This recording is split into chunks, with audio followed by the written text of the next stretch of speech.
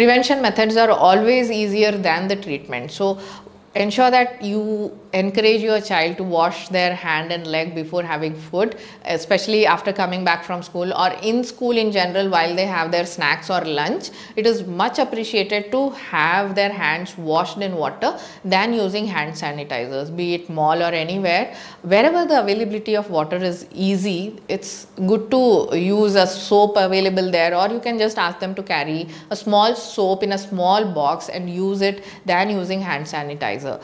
It's better. And encourage them not to scratch their bottom visibly, because that is when, if they more often do that, again the cycle repeats, they easily spread it out to other kids. Then cut their fingernails more often, at least weekly once. On Monday, why do they check at school? This is one of the reason. And bathing them regularly is more important.